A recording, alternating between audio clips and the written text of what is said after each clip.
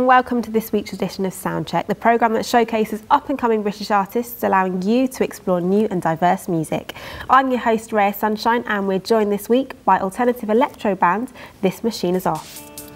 This Machine Is Off are a four-piece band, best known for their hard-hitting and energetic live performances. The band has been working hard to get a collection of powerful, rhythmic and catchy songs since they formed back in 2006. And with no further ado, please welcome This Machine Is Off. Hello guys. How you doing, guys? How you doing? Sound. Good stuff. Good. Now first and foremost, how did the band come about? That was something, wasn't it? Yeah, Jason, what? All right. Well, me and Ian been together. Who? Ian? Me and Booney started the band at school, basically. Back end of school, so like 16, something like that. It's gone through various stages since then. We've picked up these lot on the way, like Gav. Picked up me?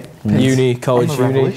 And Rick very recently in the last year. And you've had some changes of lineups over the years? Yeah, we've had a couple of other guys who've kind of come and gone since then as well. Probably 2 or 3. But they're no drummer, good, different guitarist, synth player. Do you think you're strongest now? Yeah, definitely. Yeah. No, they got me in the band, haven't they? Oh, is that it? Oh yeah. Cut that bit out. No They call me Guns. Now, how would you describe the music that you make? It's like electro dance, isn't it? We just want to make people dance. Yeah, go on, Gav. That's yours. That is. Yeah, that's Gav's. It's fierce beats, that's all it is. Fierce beats. So who would you say you're like, if there's a band out there at the moment that kind of is similar to you? Personally, I wouldn't say we're like anybody. Yeah, don't want it really. I'm kind of glad, even if we don't sound, how can I put it, professional, I'd still prefer to sound as we sound. Yeah, I mean, there's obviously bands doing like similar, somebody else. Bands do similar things, but you don't really want to compare yourself to them, do you? No. So you're new, there's no one like you? No, hopefully. Yeah. We'd like to think that, yeah. Now you've been described as giving really energetic, lively performances. How important do you feel it is to really kind of get going on stage? Oh, it's 100% important. Mm. So if you're on stage really going for it, you find that the crowd interact well with that, so if the crowd, say sometimes we're around the crowd are going for it, helps you go for it as well on stage. I mean, if you're not giving 110%, then you might as well not bother it. So. And at the end of the day, everyone likes to be abused, and that's what we do to the crowd, just abuse them. And they just come back for some more, and that's the idea of it. Lovely. Now, what's been the best gig you've done to date? Oh God. As our lineup now, or whichever you prefer. Hot Chip, that is my review. Yeah, it was a good one. That was a vigorous weekend of fierce beats, that was. That was my first gig as well, these boys. Yeah, just like completely rammed out club in Brixton. It's Hot Chip, supporting Hot Chip DJing, so it's like quite a big event with main support for him on about, what, 12 o'clock, something like that at night. It's just absolute madness, like people queuing down the road in Brixton for it, so it's brilliant. It must have been a pretty amazing feeling knowing that many people there, and not necessarily simply there to see you, but they experienced it, so it's good, and they went for it as well. So, you know what I mean? Now you're from a mixture of the south and northwest, is that right? South South Manchester, Staffordshire and then Cheshire. Okay. Borders, so. How important do you think the different cities that you come from are bringing together your music? Important, I'd say they're a pain. I would say they're do you think it's a hindrance rather than a help? A nightmare, to say the least. No, to be honest, like with us being pretty much bang smack in the middle of the country. We've got like the Stoke connections and venues, and then we've also got the Manchester. You can go anywhere. You know, we're not stuck right at the bottom of the country. Like some London bands never leave London because it's too far to go anywhere. But we can. We've got pretty good links. You know, we've got. Good do you have a favourite city that you've performed in? Probably going back to London again, really. But because it is just the place, you know. Yeah.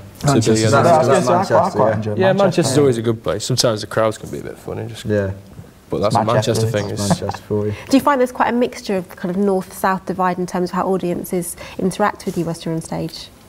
Not really. I think it depends more on like what other bands are on the bill and stuff like that, rather than the actual crowd, because people are into different things, aren't they? So I think it depends on who you play with and stuff, this sort of relates rather than back the actual to crowds. How you say, are you like any other band? Because I don't think we sound like any other band. We always get put on with bands that I don't think sound anything like us. So we're like, there'd be loads of other bands and there'd be us, and then there'd be like the same set of bands, like be like Oasis, especially playing Manchester, it's like Oasis style bands. Us, more Oasis style bands, those colour scene. So how do you find that the audiences react to you in that case? That they might be there to kind of see an Oasis vibe, but they're getting kind of alternative electro. Well, they dance. We always try and like break them through. You always see people at the back of the crowd, and they're not really coming into it. And then by 3 or 4 tunes in, they're at the front, like giving it large with you, throwing their hands at you in your face. So that's what I like to see. If I can, even if I can just go and, well, not so much impress one person, but you know, sort of make an impression on someone, is it's worth going for. That's how I think of it. Brilliant. Now, back in 2008, you won the Jack Daniel's Soundcheck competition. That's pretty amazing. And from that, you went over to Memphis, Tennessee, and you recorded in the world-famous Sun Studios. Tell us about it. Probably one of the best weeks ever, really. Just all expenses paid, Hilton hotels, transport, the recording, obviously, trip round the museum. Jack Daniel's brewery thing, because it's obviously all tied in together. Is that a highlight? Yeah, it's pretty good. Yeah, I missed that one. Yeah, sorry. Well, we have to say, this is before you actually joined the lineup, so you weren't a part of that experience. But I'm sure it kind of reflects on everything you've done since then. Yeah, it's always there. It's a good, you know, it's a good thing to. It's a benchmark to go past now. Yeah, you know that was. Got to rise above that. It's all well and good. We've done that, but now it's actually trying to get that next level. Make it go. So what is the next level? Don't know. Making people dance. Signed. Get signed. Hopefully, with some luck. Definitely. Don't get us wrong. We're not in it for the money, like. No. But I am. You are. You are. Well, you're a drummer, aren't you? That's what drummers do. Just reaching wider audiences in it, and getting that kind of better respect from more people, which is, you know, it's always hard to get out there, like. But I think doing some gigs abroad would be really good. Get a Well, tour talking about that, actually, I was going to ask. You've played all over the UK, but if you could play anywhere in the world, where would you choose? Japan. Japan. Somewhere like that. Well, from what I know of, I've never been, but really into kind of electronic music over there. There's a lot of bands that some bands we've played with and or know of, like in our kind of genre, that do really well over there. They just seem to pick up and take off. And we tear them really apart. well. Plus, it's just so far away from home as well, and such a different culture. I just think it'd be awesome to kind of see that whole thing, like, you know. And we can go on one of those crazy shows as well. I just think be catapulted across. Ninja Warrior. It's Catchy's Castle. Now, I hear you've recently recorded a video, and a little birdie tells me it was to do with the illegal rave scene or something along those lines, and you kind of capitalised on that in the video. It was a technically illegal rave in Beach Caves, which is just down the road from here. It was done by a couple of students from Stafford, Yeah, from Stafford as well. Yeah, it's basically just told a load of people to come up. We're recording a video, it's a free gig. Come up and have a dance for us, kind of thing. Police turned up. Within about 5 minutes. Did you involve them in the video? No, they kind of just disappeared, didn't they? Yeah. I think they wanted to, that's why they first turned up. But I think the video pretty much speaks for itself. It's on the old MySpace. And YouTube. Facebook and all that, like YouTube, yeah. So with the video, did you literally just capture the party goers, or did you have a kind of theme? We had the fire blows, didn't we? And it's just like a big party, really. Just everyone going for it whilst playing, you know, one of our songs, kind of thing. Hey, it's freezing. It was mid-October, wasn't it? 26th of November it was. Was it? It was like -2 and I was half naked. Why else would people not want to see the video other than for that pure point? Everybody go. Everyone don't watch it then. Now, finally, what can we expect from This Machine Is Off in the next 12 months? Some worn-out dancing shoes, that's I can assure you. A lot of blisters on people's feet. We hopefully got quite a few gigs coming up over the summer, like hopefully a few outdoor ones, like small festivals. Some new recordings, fresh recordings, most likely, and just some more videos. Take it as it comes. 2011 should be there. Touch wood. There you look. Where's there? Touch wood. We're here now. We're going to be there. This Machine Is Off. Thank you very much for joining us. Been a pleasure. If you like what you hear, you can hear more from the guys on their MySpace account. It's myspace.com/TMIO.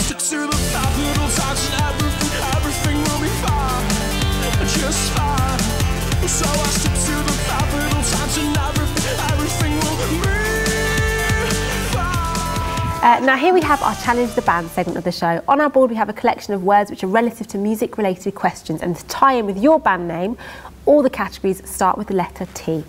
Now you have 90 seconds to answer as many questions as you possibly can correctly, and you're competing to get onto our leaderboard, with Trip Hazard currently holding the top spot with 4 points. So as soon as you're ready to go, select your first word from the board and I will give you your question. Okay, tour. The longest concert tour, Use Your Illusion, ran from May 91 to July 1993, but which band did it run for? Was it A, Guns N' Roses? B... Straight away? I told you that anyway. Sure? Yeah. Correct. Next one. Tattoos. Which one are we going with? Tattoos. Yeah. How many tattoos does Cheryl Cole have? Is it A, 5, B, 3 or C, 4? 4. I'm afraid you're wrong. Is it 1? She's got one on her leg. It's and 5. Animal. Television. Yeah. Which British band was so unimpressed by being asked to mime whilst appearing on an Italian TV show that they swapped their instruments for live performance? Muse. Was it A, No, it wasn't. Biffy Clyro, B, the Arctic Monkeys or C, Muse? Muse. Correct. Titchy. Take that. Tarantino. Tarantino? Yeah. Which, who sang the theme tune to Tarantino's Kill Bill film? Was it A, Brenda Lee, B, Dusty Springfield or C, Nancy Sinatra? No, Nancy Sinatra. Wasn't it? Oh, I don't know. We should go for it. Nancy Sinatra. Correct. Yeah, sound. Take that. Which one? Take that. Yeah. Take that. How many UK number ones have Take That had? Is it A, 8, B, 13 or C, 11? 13, I would have guessed. I'll go 13. 13. Afraid you're wrong. 11. It was 11, yeah. Go on, Jake, you the trumpet, man. Trumpets. How many vowels does a standard trumpet have? Is it A4, B2 or C3? 3. I assume. Well done. And that sound signals the end of the game. You managed to get a total of 4 points, which means you're in joint first place with Trip Hazard on our leaderboard. Well done. Thank you. Yep, so, Yeah, play with that. it's all good. This machine is off and now going to play us out with a performance of PKD. And you can check out more of their music at myspace.com/TMIO. All right, well, this machine is off, and this song is called PKD.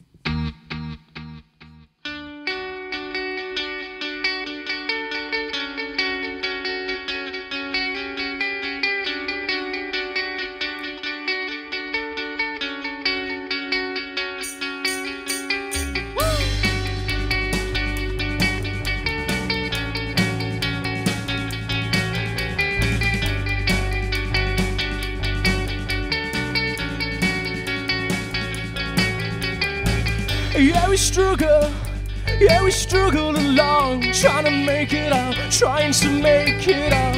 You watch us struggle along, trying to make it out, trying to make it out. And you tell me what for, and I cannot say, 'cause I've come undone, and I cannot tell you, 'cause I know you too well. And I cannot say, 'cause I've come undone. And I cannot tell you, 'cause I know you too well. You people keep dancing. Yeah, people keep dancing. And people keep dancing. And we'll never have to stop. You people keep dancing. Yeah, people keep dancing. As long as people keep dancing, then we'll never have to.